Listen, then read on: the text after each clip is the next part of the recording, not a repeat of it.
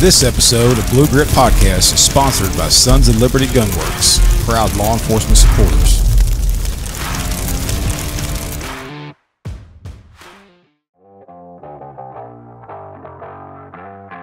And so I was asked by someone who knew I did woodworking as a hobby if I would build a chair similar to one of those for an SAPD officer that was killed that he knew. I built that chair and gave it to him. I didn't realize what it was going to mean to that substation.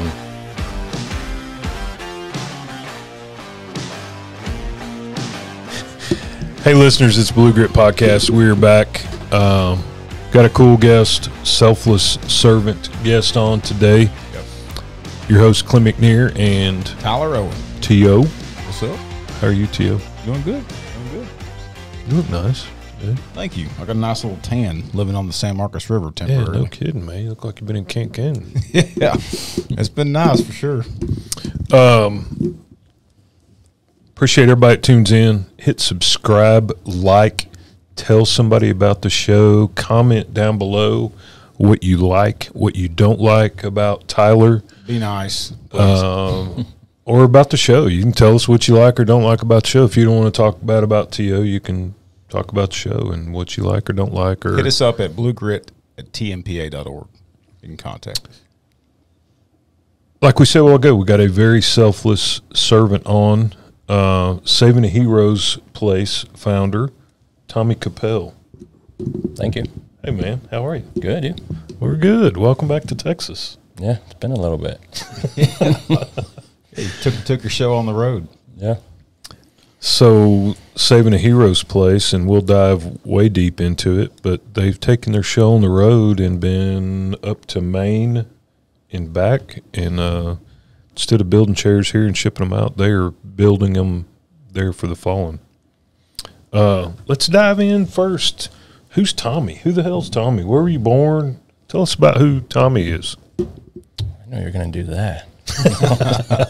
He said nothing's off limits. We're going deep. Yeah, I take that back. Born in San Antonio. Lived there most of my life until I, got talked into moving to Rosenberg. But, yeah, I lived born and raised in San Antonio my whole life. I changed jobs a lot, it seems like, now that I look back. Because I started out of high school, worked at Frostbank for 13 years before I became a cop. No kidding, I didn't know that. Yeah. So then I became a cop at San Antonio, and I was there almost 10 years before I started doing this full time. So we'll see how long I lasted. Any background? Your family law enforcement? What made you leave Frostbank going to Popo? Yeah, my dad retired from San Antonio after 33 years. So I always wanted to do it. I got a good job at the bank, and it was kind of like, man, do I want to leave this? And then finally, I just did it before I got too much older. How old were you when you became a cop? 32. Oh, that's fairly old for getting into law enforcement. Is that a good thing or is it interesting? Yeah, I think it was a good thing. I guess growing up law enforcement, my dad was a cop. You kind of know, you have a good idea what you're getting yourself into. Yeah. A lot of rich history in San Antonio Police Department for sure. Yeah, no kidding. Yeah. Got out of the academy. San Antonio put their own academy on? Yes. And went to patrol, I guess, from there. Yeah, and then 2 months after he graduated, my classmate was killed in line of duty, so by a drunk driver. So ultimately I ended up going to our DWI task force. Oh, wow. I kind of had, I wanted to do that after that. So I was only on patrol like 3 years, and then I went to the DWI task force, and I was there the rest of the time until I left. So. Losing academy mate to that DWI accident. Right. Is that? I always tell young people, you always figure out what your niche is in law enforcement, whether it's chasing dope or stolen cars or DWIs. Is that specifically what kind of steered you into your passion to? Yeah, definitely. I don't think I would have went there had that not happened. It wasn't something when I graduated, I'm going to go to, DWI. I really didn't even know they had that when I graduated. Or I didn't know what it was, what it entailed. But when that happened, it kind of stays in the back of your mind, like, man. Had you had that envision whenever you worked? Obviously, you just said that you didn't even know that existed. But was that your focus? Did you have envisions to go to maybe like dope or canine or anything when you graduated? Not really. I didn't really have a... You just had to be a cop. Yeah. It wasn't like, man, I'm going to go here, like you see people, I'm going to join, I'm going to go to SWAT. I didn't have no. You just want to be a cop in San Antonio. Right. Yeah. Okay. How many in your academy? We started, I think, with like 41 and then graduated 31, 32, something like that. It's pretty good. 25% drop in drop rate. Yeah. How long is academy in San Antonio now? Y'all run it in-house? Yeah, it's in-house, like 8 months. Yeah, so it was January to August when I started, yeah. What year was that you started? 2010. And did 10 years, you said? Yeah. How far into your career did you start Saving the Heroes Place? We started that in 2013. So pretty early. Was there something, or was it related to your academy mate? What manifested that idea in you? It wasn't really related to that initially, because he got killed 2 months after he graduated, like I said, and in San Antonio we lost an officer every year for the first 4 years I was on. Wow. So it's like a continuous thing, and there's chairs in San Antonio at one of the substations that somebody did years ago. And so I was asked by someone who knew I did woodworking as a hobby if I would build a chair similar, to one of those for an SAPD officer that was killed that he knew. I didn't know him. I never worked with him or anything, so I built that chair and gave it to him. I didn't realize what it was going to mean to that substation. I didn't know anybody there. I didn't know him. But what ultimately started is right after I gave him that chair is when the Boston Marathon bombing happened. An Officer Collier was sitting in his patrol car and he was shot and killed. For whatever reason, that bothered me. I couldn't sleep. I was angry. And I had just done that chair, so I was like, man, I'm going to send them an email, see if I can build them a chair. So I sent him an email, not really expecting to get a response, really. It was just, you know what, I'm going to offer this. I want to do something for them because I know it was going to be tragic for MIT. They should never experience anything like that. So did you send it to, I guess, like MIT PD to his agency? Right. Yeah, I just sent it to, I believe it was like Info or something. I didn't have any contacts there or anything. Never been there. I don't know why. I still don't know why that one bothered me so much. I think it was just the way it happened. You never want to be just sitting in your patrol car. You want to go out fighting. So they replied like quick. They were like, oh, yeah, we definitely need something. Then I'm like, whoa, looking on a map and seeing that it's 2,000 miles away, What did I get myself into? Yeah, so I told my wife, hey, I might have sent an email to this place like 2,000 miles away. And she was on board. She's like, all right, let's do it. So she started raising money. We built the chair and we drove it all the way up there. And, man, that's when we saw like what it meant to have it, right? Now, was the chair, the chairs that you currently build, was it almost is exact replica of what you saw at the substation? I mean, the idea.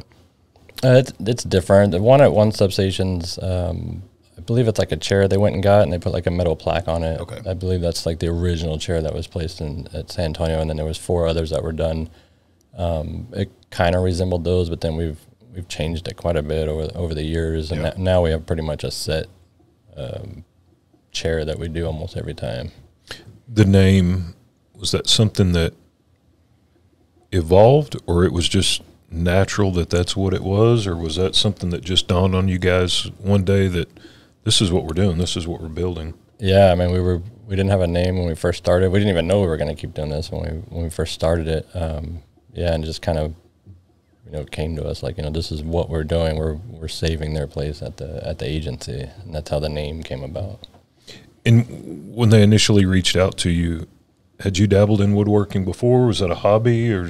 Yeah, I've been woodworking since I was a kid, so I've always done it as a hobby. So yeah, it was part wasn't new. To the ability and the skill you have now, or is it improved? No, I would say definitely improved now doing this. Yeah. Who introed you to that? My dad's always done woodworking. I always took it in school. I've just always been involved in it. I started out, when I first started getting big into it, I would make fish aquarium stands. That's how I got started into it, like a lot. So let's go back to wherever you made the initial first chair for the MIT guy, the officer. Kind of explain that process, the emotions going behind it, the travel up there, the initial arrival, and kind of what that experience, because that's really what really drove you to begin this process and the response that you got from that. Yeah, absolutely. Like I said, my wife just started raising money because we knew it was going to be a long drive. And we drove nonstop. We just switched drivers. Oh, gosh. So we just drove straight through there. It was like 30-something hours. And when we gave them that chair, and so many of them were in the lobby and at the small department, just seeing the emotion and the silence, and they're thinking back about him and all that, and we knew. I think we knew then, like, man, we got to keep doing this. Once we saw that emotion, we're still very close with them. We talk to them all the time, text back and forth. And I think that's what triggered, like, man, we got to keep doing this. This is a big deal. We just weren't expecting that. Even when we got there, they were like, what do y'all want to say? And we're like, we don't want to say anything. We just want to give you this chair. We didn't know what we were doing. And, but it meant a lot to them. They actually had it pushed up to where he sat. So, we're like, we're like, whoa, this is a roll call thing for all, because ultimately that's what it was for. It was for the department. It wasn't for the family. It wasn't for, it was for the department. A lot of stuff's done for the family, as it should be. Yeah. There's not a lot done for the department when an officer's killed. You just go back to work. Yep. And experiencing that ourselves, I think that's why we wanted to do this. Yeah. Y'all's chair now, well, I guess maybe back up even further for our listeners. We have a lot of non-law enforcement, a lot of civilian listeners. Tommy's mission is saving a hero's place, and the spirit behind that, they build these amazing cherry wood? Now it is, yeah. Cherry wood chairs that beautifully made, handmade. Every one of them's handmade, specific for the fallen officer. It may have a patch or challenge coins from that agency or however saving a hero's place in the fallen department designed that chair, but and it stays generally, I guess, in squad room for most of the agencies, and it's to save that person's place. So when you come into lineup, that person will never be in lineup again, but there's a chair there being saved for that hero so that they'll always be in lineup in spirit with this beautiful, beautiful chair. Yeah, and I think for me, like, when I was with San Antonio, I don't know how you guys did it, but when we go to roll call, you sit in the same chair. Yeah, old habits. Every roll call, it's like a super. You walk in superstitious. You walk in, someone's in your chair. You're like, no, you got to get out of my chair. Like, I need to sit. And so that. And when you're new, it's generally front and center on the front row, and then kind of as you you work your way back seniority. If there's any back there. And if a rookie walks in and sits on the back row, you might as well have stolen somebody's beer or kissed their wife, because you're going to be told very quickly to get your young rookie ass back up to the front row or wherever it is you belong out of my chair. So when an officer's killed, now who sits in that chair? No, no one's going to want to sit there for a while, and so we just wanted to kind of replace that. Where what, now this is his chair. This is his or her spot now, so you can people could sit there. That's ultimately what we hope. So this started in 2013. Obviously, you were working as a full-time cop. That's a long time, really, for you to be working as a full-time cop and then to take this other, really, charity. At what point did you really stop and go, man, this is becoming a full-time gig, and I really want to stop what I'm doing and being a full-time cop and devote all of my attention and all of my efforts towards this? Because I got to be honest with you. Just like I sent you that text the other day, I woke up at 5:30 in the morning, didn't know that you were 3 hours behind me or 2 hours behind me when I sent that. It was like 3 a.m. when I sent that text. But I wake up all the time, and we follow your page just to be us being Tmpa. And it blows my mind, really, the amount of travel that you do and the amount of chairs that you build and the passion and the drive that you've got to wake up every single day and the devotion that you give back to these departments, the fallen, and to do that day in, day out, week after week, day after day.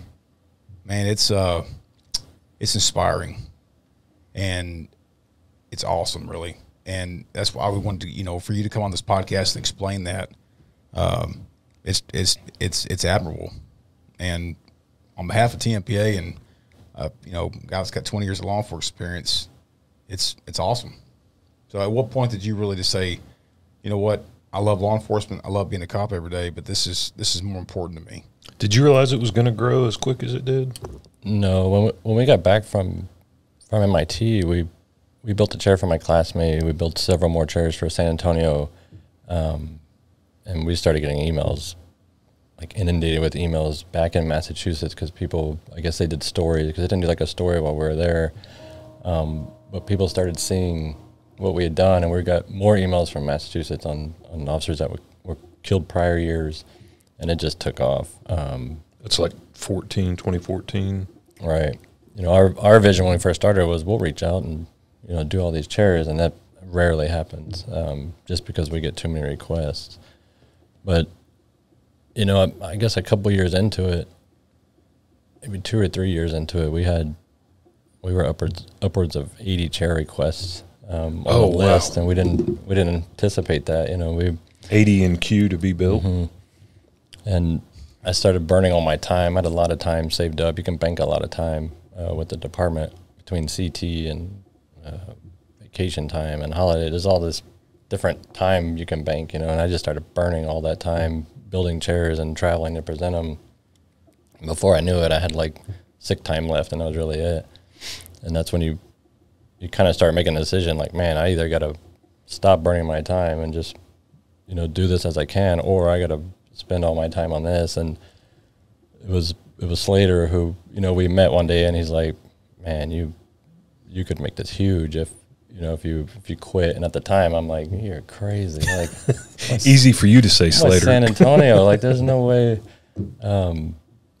Like I never thought, and it was at your conference, I think in 2015 when we met him.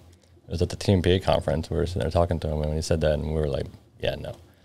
And then we met him probably at another conference. We wouldn't see him all the time. We'd see him at your conferences, and then I think it was probably the 2019 conference in Houston.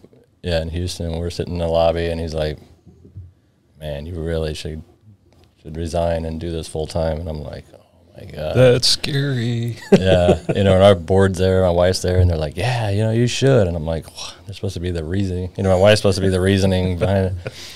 But, yeah, so it was 2019 when I left the department in October.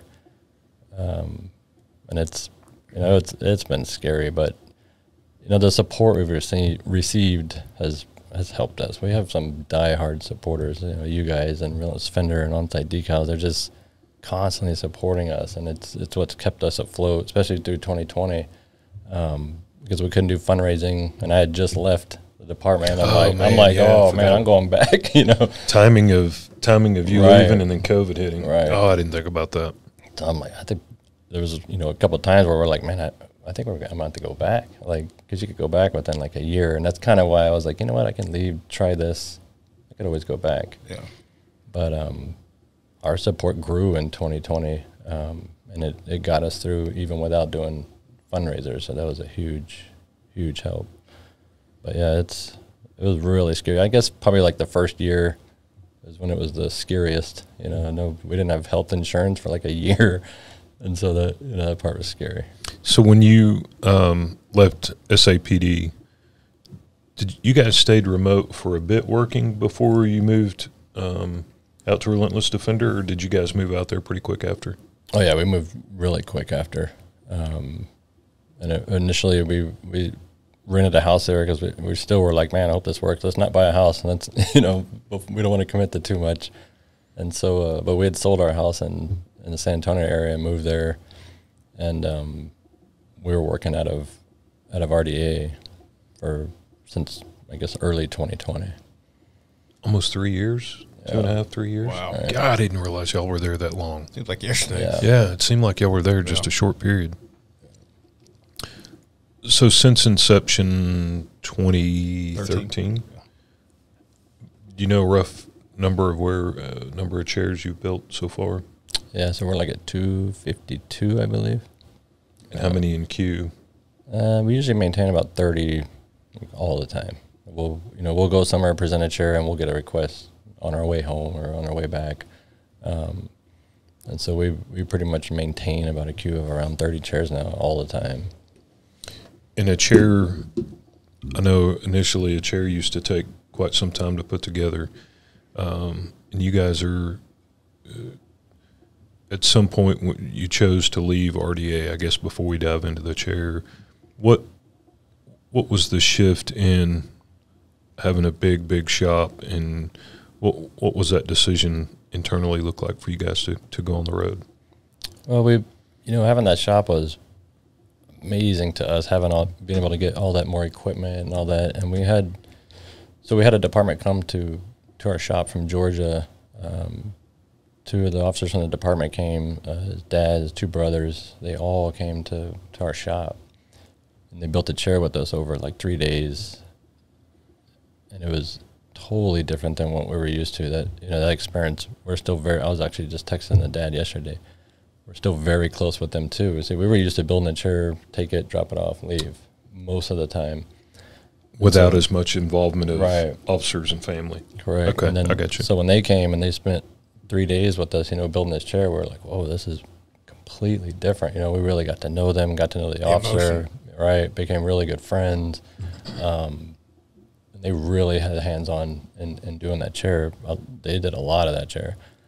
And so we continued building in the shop, but in the back of our mind, we're like, man, that was so cool. And we tried to get more departments to come to where we were at, but officers can't take off. Yeah. They can't do it. They don't want to pay for travel. The department's just, everyone's shorthanded. And so I think we were about to go to sleep one night, and we're like, man, I wish we could just go to the department and build it so they don't have to come to us. And then, you say that out loud, and you're like, man, maybe we can get that to work. And so we just started, trying to figure out like what we would need to make that happen and how we could do it. And we started working on it, and we did it. We started here in Texas, and it's been awesome doing it like that. It's just so different. It's different because the family is seeing the chair, and the officers are seeing the chair while it's being built, which was different to us because no one saw the chair until we presented it. So that part's been kind of weird. But it's been an amazing experience doing it at the departments themselves. So what does that look like? I mean, so what equipment do y'all have a fifth wheel or a trailer, or do y'all kind of bounce hotel to hotel? Kind of explain that. Yeah, so we just bounce hotel to hotel, or some departments have gotten us an Airbnb. But yeah, so we're just pulling truck and cargo trailer, and our trailer is basically our shop. We just downsized everything, tried to find as much stuff as we could that was battery operated instead of electric. And we got solar generators for it to run the stuff that, they don't make, like the CNC. It's got to be plugged in, so we had to get power. We didn't really want a gas generator out there, the whole time you're trying to work on that. So we started looking into the solar generators. But, yeah, it's been weird working with – I'm used to, like, big commercial equipment when I was in that shop, and now everything's in that little trailer. But, yeah, so we basically set up over 2 days and build a chair, and then we present it on the third day that we're there. So for our listeners, they were at RDA Relentless Defender with Slater and had a beautiful shop, amazing shop. And him and his partner in crime, Robbie, decided to take the show on the road. They downsized the shop into a box trailer. What size? It's a 16-foot. 16-foot box trailer. They have a full woodworking shop that they can roll up, plop down camp, pull out, and build a chair in 2 days. And to your point about being connected, I got to be in Carrollton when you guys were building a chair for Officer Notham, and the direct emotional engagement that you guys have with the family caught me off guard because, I mean, it's a piece of wood, but it means the world. And watching the officers come up, and I was watching you like, because I know nothing about woodworking, so I could relate to some of the officers coming up, and you had to show them like how to sand or, do whatever. And they were getting emotional working on a chair, and I thought, man, it may be a chair, it may be a piece of wood, but this is a connection that means a whole lot. And it all put into perspective of why y'all chose to go on the road rather than manufacture a chair like Walmart would and ship it out and drop it off. Here you go. This should mean a lot to you. And watching the sweat equity and the tears that family and coworkers got to put into it, I was like, okay, now that all makes sense to my small brain. That's incredible. We didn't even think of all that because when we did the first chair we did in Burnet, Texas, you know, the family showed up and his young daughter was there, and we were like, oh man, this.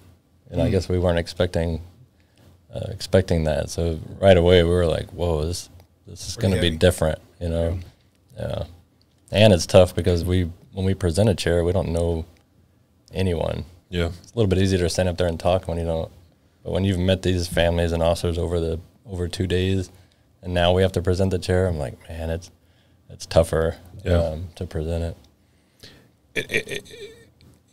And huge kudos to Robbie, your wife, because usually opposites attract, or like you said, voice of reason. And her mission, her passion for the mission is as strong as yours. And every idea you guys come up with, she's all in 100%. And what a cool support system to have an ambitious goal of, let's go on the road. Hey, I think we're going to get in a trailer and head to Maine and build a chair in Maine. Yeah. Cool, let's roll. Yeah, when we were sitting there talking about it, and she's like, yeah, I think that. I'm like, dang, here we go again, you know. You were supposed to stop me. Yeah, well, she is diehard involved in this. Her passion is definitely mine or greater. You know. That's cool. And your kids, I mean, it's a family affair. Absolutely. Yeah, our son's been doing most of the video work. When we go on since we started going on the road, it's been, you know, mailing out merchandise and stuff has been tough. So our middle daughter has actually taken that over. So it's like a family thing. You know, our oldest daughter's in North Carolina. She took our big CNC that we had in the shop. We gave it to her so that we'd have it there if we needed it. And she's been making auction items for us to throw up online and stuff like that because we don't have as much time. Nice. Yeah, so it's, you know, they've been doing this for 10 years. It's all they've known. Wow. So for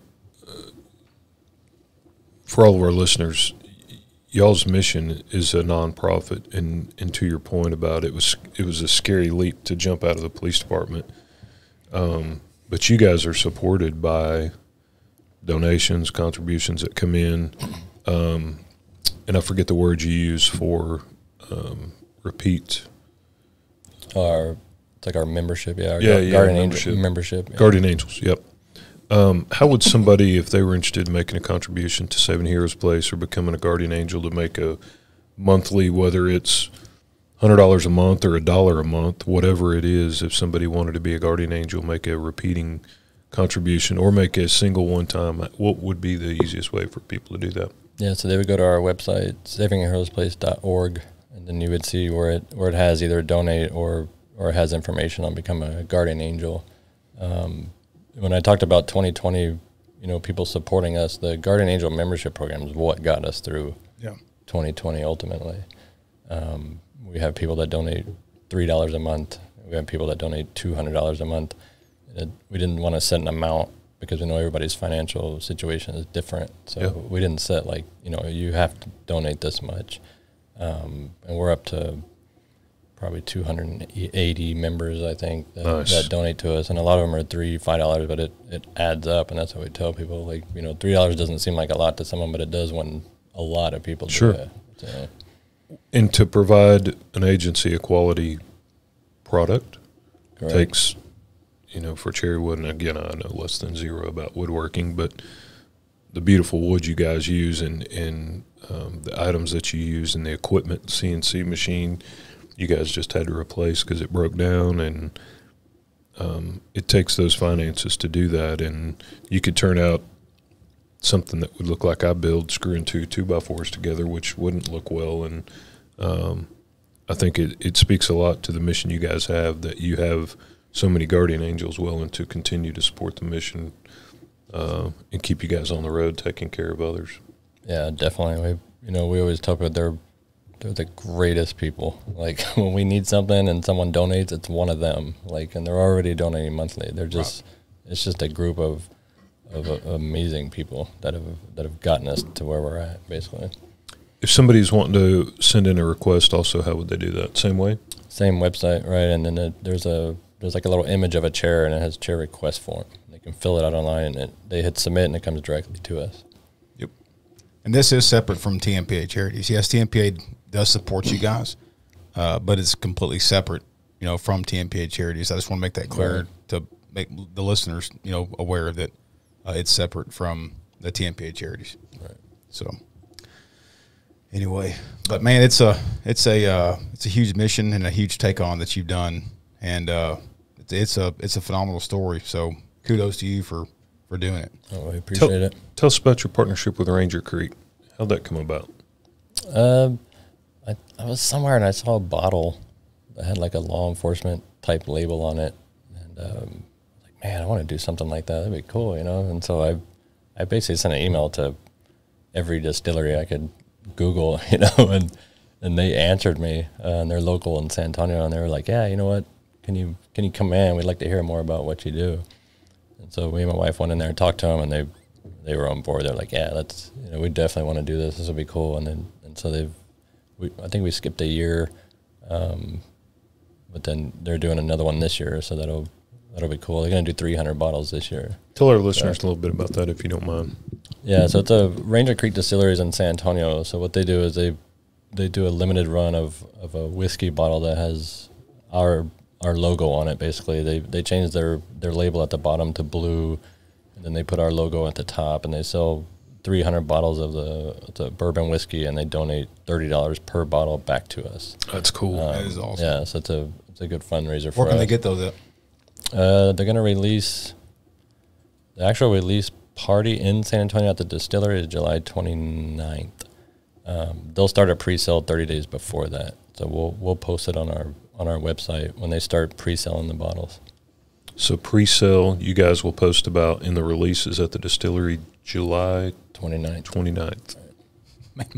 Make a trip to Field trip. You see that on my It's a field trip. expensive. And it's a beautiful bottle. I know last year's bottle was a beautiful looking bottle too. Yeah, and on-site decals prints the labels, so they're reflective, like labels that would be on an emergency vehicle. Oh, so they're awesome. Super cool. Yeah. That's a shout out to On-Site because they've been a huge supporter to a lot of missions. Yeah.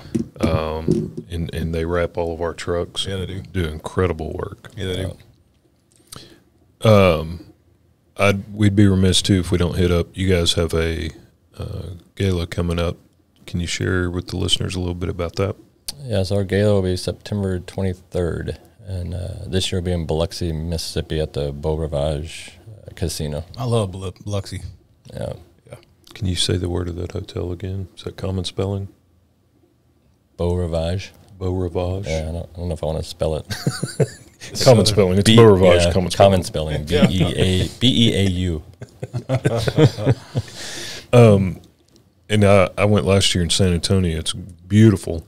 If you don't mind, just if people are interested or thinking about heading to it, just a little snapshot of what the gala looks like or what it is. Yeah, so it's our biggest fundraiser of the year.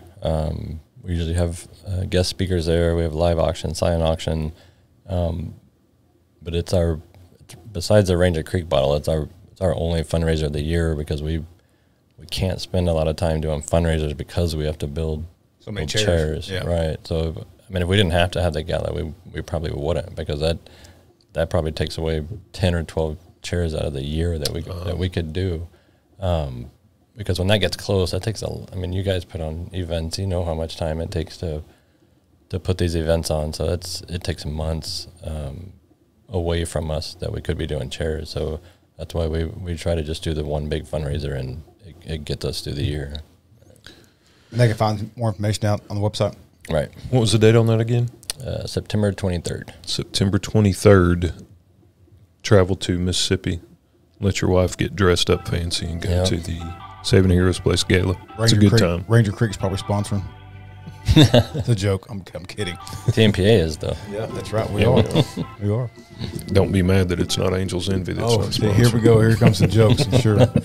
Well, hey, we always end every podcast episode with 3 rapid fire questions. Uh-oh. I got faith in you.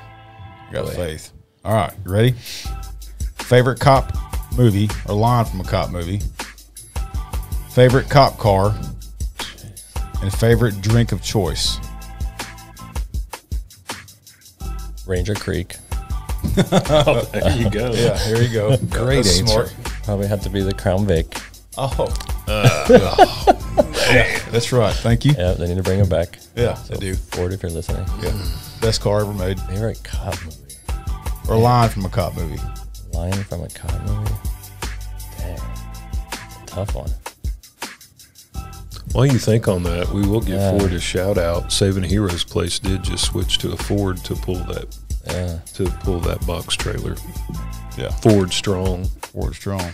No doubt. That thing. Clint's obsessed with the Chevy Caprice, but he drives a Ford now. Just throwing it out there, as But- we both do. But in retrospect, I'm no longer angry about it. Vice President Gardner shared with me the people that are in love with the Crown Vic are too young to have driven a Caprice, and so they're not speaking. It's just speaking out of ignorance. I mean, it's just because they didn't know, and it's not The Crown their Vic fault. was working then too. No. Caprice was Yeah. in early, but it was gone before you had the chance to drive it and see what real muscle. This looks is true. like. This is true. So Yeah. it's not personal. It's okay. All right. Thank you, Vice President Gardner, for enlightening me on that and helping me find some peace of mind with Tyler's answers.